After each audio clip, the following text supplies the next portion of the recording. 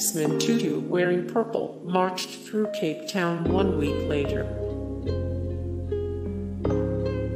The National Party was a perfect target that day.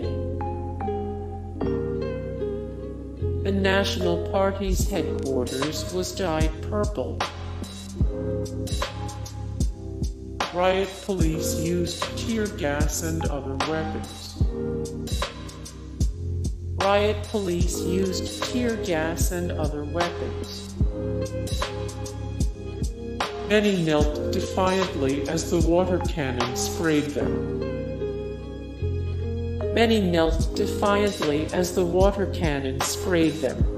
Hey guys, thank you so much for the support and likes and comments down below, and also thank you so much for watching, and I look forward to see you in the next video. Then take care.